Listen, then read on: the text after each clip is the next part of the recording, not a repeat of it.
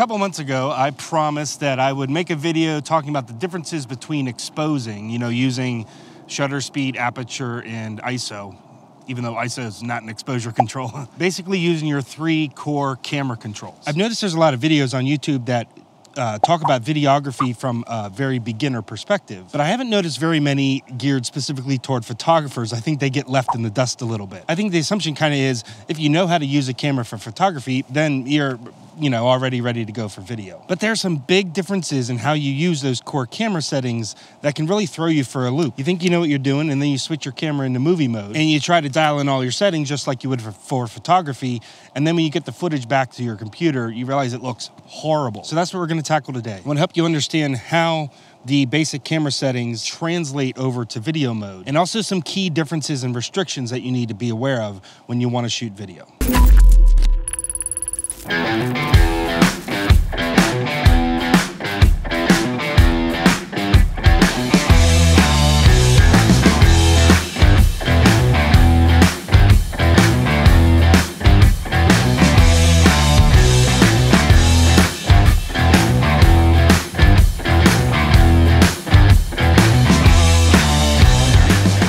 Turned out to be a nice, almost a perfect day for shooting video up here. Like over here off to my left, bright skies, but most of the skies over here are all overcast and moody. It's kind of like a giant softbox over the whole world. So it makes it really nice for shooting video because I don't have to worry about clipping my highlights as much, especially when we got this much snow.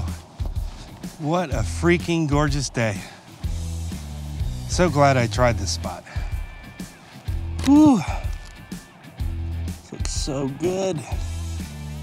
Pretty bright. Maybe I'll go to F11. I've tried at least a dozen times to get out into the mountains this winter, but if there's one thing I learned, it's that, oh damn, it's so deep here. If there's one thing I've learned is that I have no idea what I'm doing when it comes to Pacific Northwest winters. I've learned that there's such things as like avalanche weather reports. I don't have snowshoes. Even if I did, I don't know how to use them. So if you're new to this channel, you might not know I'm originally from the East Coast, and we didn't have snow like this out there. Winters, don't get me wrong, winters were brutal, often much colder than they are here. But you get a pretty decent storm, get 8 or 10 or 12 inches, but you can trudge through that. Out here, the snow's like 3 or 4 times deeper than I am tall. And there's no way you're hiking through that. So I managed to find a spot that I wanted to scout back during the summer anyway. But in the wintertime, they manicure it for snowshoes and cross-country skiers and stuff. And that means that even though the snow is like 3 times deeper than I am tall, it's packed down enough I can walk on it with my boots and some micro spikes. So that's what I'm out here doing today. Just scoping out this location, see what kind of possibilities it might provide. Check it out. There's actually a bridge there. That's how deep that snow is. I don't know, I'd say it's about, it looks about maybe 15 to 20 feet above the surface of the water. While I'm out here scouting around though, it occurred to me that this is a really good opportunity. I have a photo camera and a video camera with me. I thought it'd be a really good opportunity for me to talk about what the differences are between photography and videography. I know that I promised this a little while ago in a video I made a few months back. So I thought it might be kind of a fun little activity while I wait for the sun to go down a little bit more. So let me find a spot to get set up here. Whoa. And we'll tackle that. Oh no, why did I do that? Here's a good reminder that no matter how experienced you get, you are not immune from making silly mistakes. It turns out that when I got home from that trip, I only dumped the footage from 1 memory card. So the next time I went out with my cameras, I formatted over the footage from the other memory card. So here's a quick public service announcement to remember to stay disciplined about dumping your footage off your cards onto your computer or your backup drives, whatever you use, as soon as you get home while you're still thinking about it. So it looks like I'm making this video again.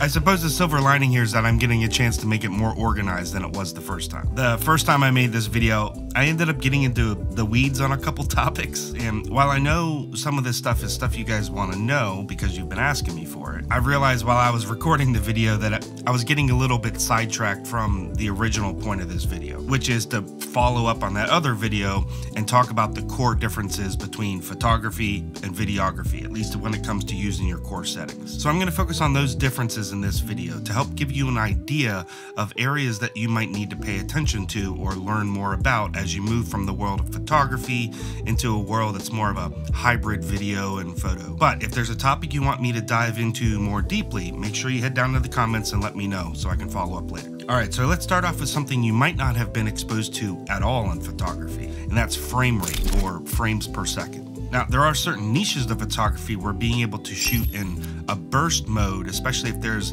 stuff like live sports or fast-moving action, where being able to take a lot of photos in a split second helps increase your keeper rate. But even in that scenario, your main concern is how fast can my camera fire off these shots? So is my camera capable of shooting 5, 10, 15 frames per second? And how many images can I shoot before my buffer fills up? Now, in video, your frame rate permeates everything. It's a core component of shooting video. You can't get around it. Video is essentially a constant stream of still frames that are recorded and then played back multiple times a second that fools your brain into thinking that it's seeing motion. Think of one of those old flip books you might have seen as a kid. It's a similar idea. The number of times per second that an image is displayed is your video's frame rate. Now, this is one of the topics I started really getting in the weeds about the first time I recorded this video. So I'll work on a video in the future about how to choose your frame rates and how to edit your footage that has mixed frame rates. And I'll link that video up here once I'm done with it. But for now, I wanted to introduce you to the idea. Basically, it's important to understand that the frame rate you choose can drastically affect how your video looks, and it's really closely tied to the shutter speed you'll use, which I'll cover in a few minutes. So a good general guideline for thinking about your frame rate is that if you're shooting footage that you want to play back real time, you should shoot that footage in a standard frame rate, like 24 frames per second or 30 frames per second. Or if you're in a PAL region, like in Europe, for instance, you would be using 25 frames per second. These frame rates are meant to have the footage played back at the same speed that it was filmed. Now, if you want to be able to slow your footage down later when you edit, then you would shoot in a higher frame rate, like 60 frames per second or 120 frames per second. Or if you're in a PAL region, the equivalents would be 50 frames per second and 100 frames per second. When you shoot in these higher frame rates, it allows you to have enough frames per second to stretch the footage out to fit into a standard frame rate. So this means when you play it back, it will play back smooth without being choppy. Now, the bottom line here is that frame rates become a purposeful choice. More frames per second is not automatically better, and in fact, it can often be worse. If you enjoy playing video games, what I just said might seem really weird to you, because the video game industry is constantly trying to squeeze out more frames per second for a better gaming experience. So it becomes very easy to think that more frames per second is automatically better, but don't confuse video games with video. They're very different use cases. In video, lower frame rates give a more organic and visually pleasing look. Higher frame rates look smoother, but more artificial and jarring unless you're going to slow them down later. The standard for a filmic look, or what some people might call cinematic, is 24 frames per second. This is what we're used to seeing movies shot at. Now, before we move on to the next item, it would be a great help if you take a second and hit that like button. I've been starting to see an uptick in comments where people are glad that the YouTube algorithm is finally starting to recommend my content to them. And the like button is one of the signals that YouTube uses to decide whether or not to recommend videos to people. So when you hit the like button, it helps other people find this same information. I'm sure they'll thank you if they could, but for now, I'll thank you on their behalf. Anyway, so I mentioned that frame rates and shutter speed are tied very closely together in video. Now, this is the next big difference to understand, and the one that will probably cause you the most heartburn, so I want to take some time to explain this well. So if you recall from the video about using manual mode for photography, we talked about how your shutter speed is not only a creative choice, but one of your primary exposure controls. So you can vary your shutter speed drastically depending on what you need. Now, the similarity between photo and video is that motion blur is affected by your shutter speed. But the difference is that in video, motion blur is such a critical priority that it essentially cancels out any ability you have to use shutter speed as an exposure control. And to get the most natural motion blur, you want to adhere to something called the 180-degree shutter rule. Or you might hear some people refer to this as the 180-degree shutter angle rule. Now, the 180-degree rule is a standard that was brought over from the days of analog motion picture cameras. And film was exposed with a circular gate-style shutter mechanism that could be opened up wider or closed down smaller. Now, the extent to which the gate was open or closed was called the shutter angle. So if the shutter was set to be open the whole time, it was said to be a full 360-degree shutter angle. If it was set to be open half the time, that would be half of a circle, so a 180-degree shutter angle. If it was open a quarter of the amount, it would be a 90-degree shutter angle, etc. Now, how this worked was that the shutter, the gate, would rotate at a consistent speed while the film would pass by at a consistent speed. That would be your frame rate. And this combination of speed of the film and how long this shutter mechanism was open would determine the amount of time that each frame of film was exposed. It would also control how much motion blur was captured in each frame of film and define the cadence of motion blur between frames of film. Think of cadence like how much blur overlapped from one frame of film to the next. Now, what the film industry learned over time was that setting their shutter angle to 180 degrees, or being open half the time, resulted in the most natural looking motion blur, similar to what we see in real life. We tend to think that we see things crisply with our eyes, but we actually see a significant amount of motion blur all the time. You can test this for yourself by simply holding your hand up in front of your face and shaking your fingers back and forth. Notice how your fingers appear blurry? Well, this is what the 180-degree shutter rule emulates. It's essentially deliberately making the footage less perfect so that it feels more real. Now, in our modern digital cameras, we don't have a circular shutter mechanism. It's either a physical curtain mechanism or an electronic shutter that turns your photo sights on and off. Now, even with that, some cameras, especially digital cinema cameras, still use the shutter angle convention, but most of us use cameras where we use shutter speed instead. And to leverage the 180-degree shutter rule using shutter speed, we're going to set the denominator of our shutter speed to as close to double our frame rate as possible. So for instance, if I'm shooting 24 frames per second, I would want to set my shutter speed to 1/48th of a second. Or if my camera doesn't have 1/48th of a second, I would set it to 1/50th of a second. If I was shooting at 30 frames per second, I would set my shutter speed to 1/60th of a second. If I was using 60 frames per second, the shutter speed would be 1/120th of a second, etc. Now, the reason this matters is if you set your shutter speed too slow, you'll have too much motion blur. And if you set it too fast, you'll remove that motion blur and give your footage a really strange look. And it's not a look that people can always point to and identify, but it feels weird. And this second issue in particular, setting your shutter speed to be too fast, seems to be where most beginners mess this up. And especially if you're coming from photography, this is probably pretty logical. We're used to controlling photographic exposure partly with our shutter speed. And so if we need to reduce our exposure or darken our image, we crank that shutter speed up. And then we wonder why our footage comes out looking all janky. It contributes to a strange,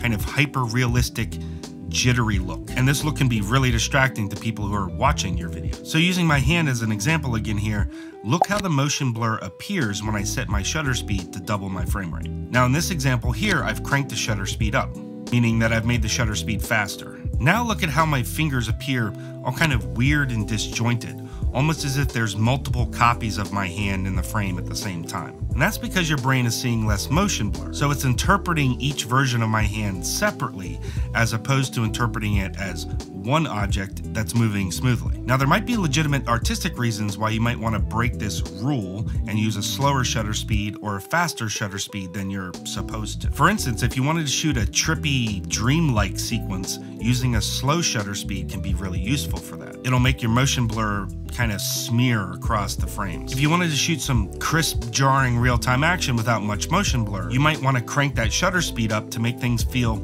kind of frenetic and uncomfortable. Think about war scenes like the beginning of Saving Private Ryan, for instance, or the fight scenes in Gladiator. In those cases, a faster shutter speed is allowing us to see more of what's happening, and it doesn't feel as off-putting because things are moving faster and we expect it to feel more jarring. In that sense, you could say it feels more realistic even though it isn't actually realistic. And how your footage feels is really what we're getting at here. That's what's important. Now, another time you might want to break this rule that I don't actually see talked about very much is if for some reason you wanted to shoot in a higher frame rate and then play that higher frame rate back at the same speed in real time, meaning you're not using it for slow motion. In this case, in order to emulate the most realistic motion blur, you'll want to emulate a 360-degree shutter angle. So this would mean you'd set your shutter speed to be the same as your frame rate. So if you're shooting 60 frames per second, you'd use a shutter speed of 1/60th of a second. This would help your higher frame rate footage feel less jittery. Though if there's even a chance you're going to want to slow that footage down,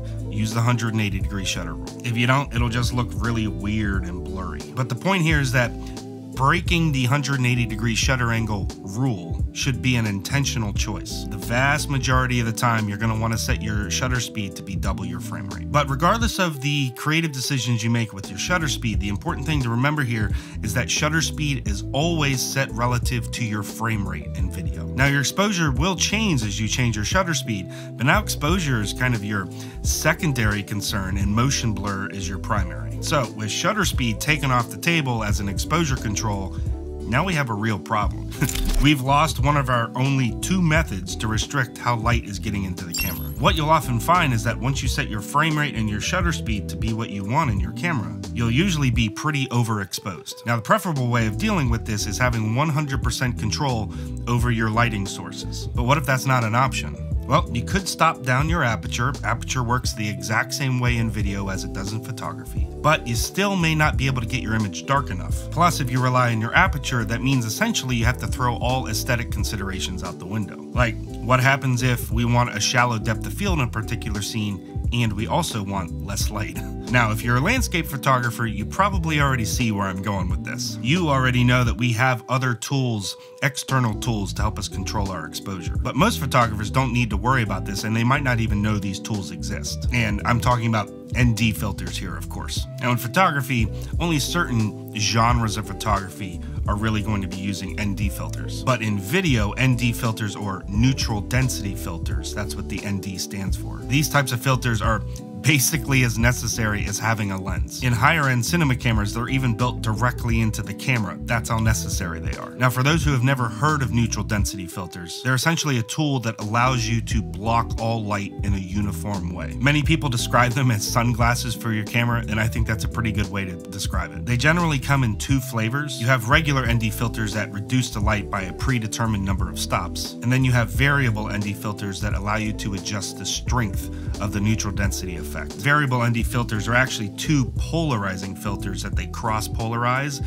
and as you turn the filter, it changes the amount of light getting in. Personally, I tend to use variable NDs for video and regular NDs for photography. And that's because there are trade-offs. Generally speaking, variable NDs are so much more convenient to use because you can adjust them on the fly and you don't have to constantly switch the filters out. But variable NDs usually come at the cost of slightly lesser image quality and some color casting in your footage. And that's just a byproduct of it being two polarizing filters. Now, that said, this is one area where you get what you pay for. But more expensive variable NDs usually control their color casting a lot better and use much higher quality glass. So they make a lot of efforts to reduce the negative side effects of using a variable ND. My personal favorite brand right now for run and gun filmmaking is Polar Pro. I'll stick a link in the description to the ones I use, but they're optically very high quality, barely any color cast at all, and they don't get stuck on the front element of your lens when you screw them on like other brands do. Now, speaking of, ND filters will usually come in a screw-on lens design, meaning they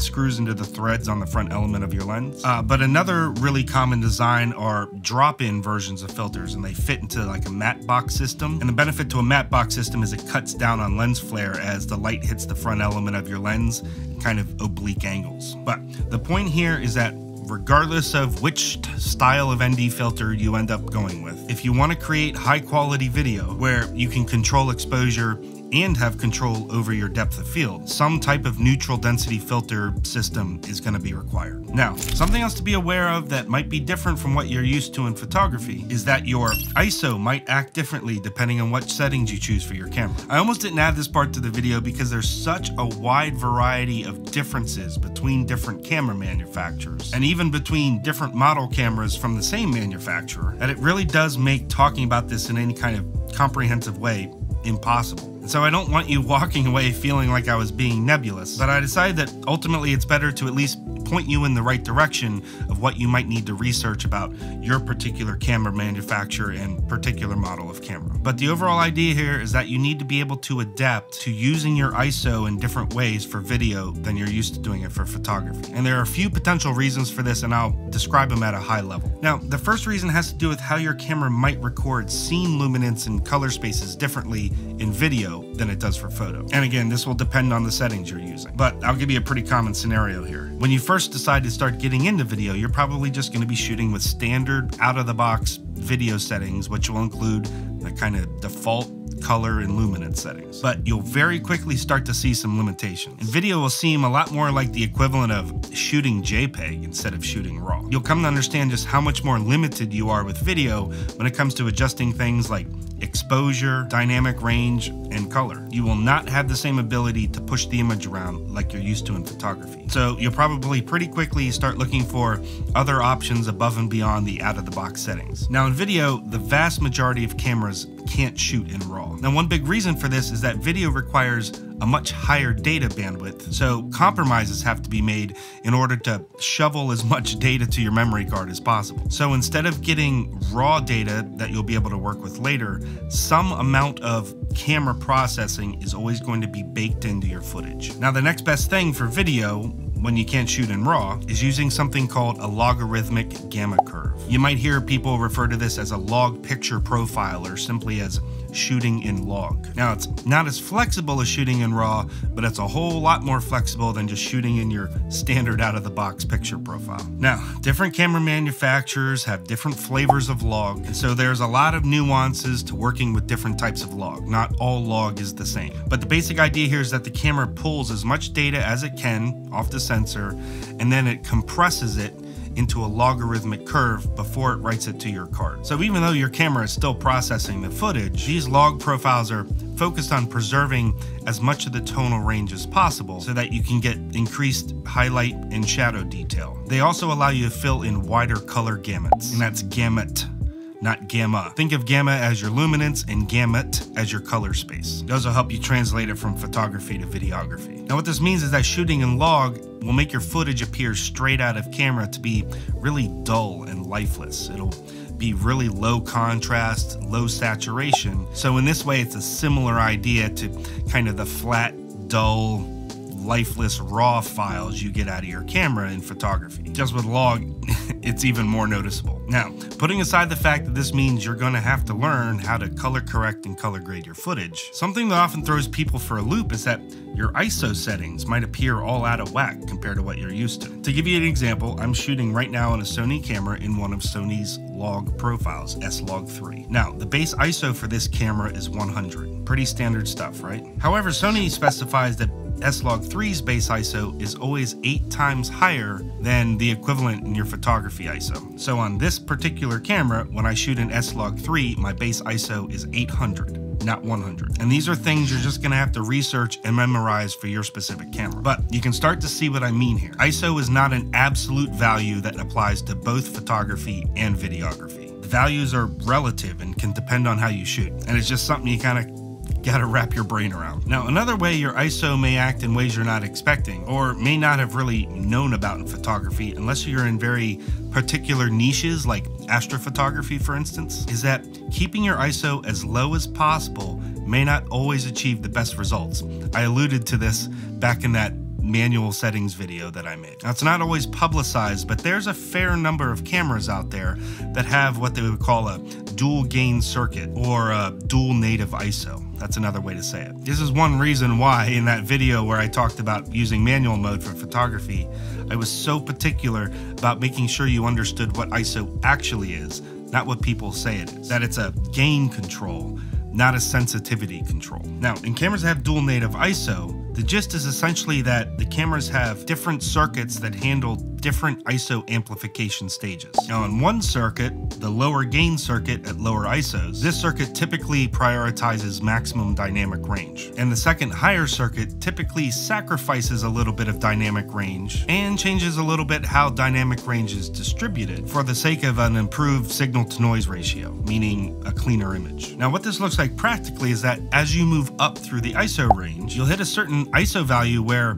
the image suddenly appears to get cleaner. And obviously this probably goes against pretty much everything you've ever been told about how ISO works. Now, as I said, most photographers are blissfully unaware about this rabbit hole application of ISO. And most photographers don't really need to care. But in video, you'll find that a lot more videographers care about this issue, because in video the problem of noise is exacerbated because that noise is moving randomly around the screen and you can see it in a moving video, whereas on an image it's just static. Noise is also a lot harder to address in video than it is in photo. So you find that videographers care about this a lot more because it's just a harder problem to address in video, and you want the camera to do as much heavy lifting as possible. So my point in bringing up these ISO caveats is really just to call attention to the fact that you might need to readjust the way you think about ISO, at least on the video side of things. And when you get serious about video, these are topics that you're going to want to dig into and research specifically for your particular camera so that you can really understand how your camera is working. I know some of you have already asked for deeper discussions on these topics, and I do plan to get to them in future videos. But I wanted this video to be accessible to non-Sony users too. And frankly, I'm not qualified to speak to all the nuances of every camera brand because I mostly use Sony. But hopefully for you non-Sony users, this will at least help you get pointed in the right direction. It'll better help you understand what to research and what questions to ask about your particular camera system. Now, if you want to learn about a tool that I use a lot to help me with exposure in both photography and videography, check out this video right up here. Now, if you already saw that video, then YouTube thinks that you'll like this video down here instead. Or you can watch the top one again, I won't complain. But that'll be it for me, so please let me know if you have any questions in the comments section. And while you're down there, don't forget to hit the like button. But I'll see you in the next video later on.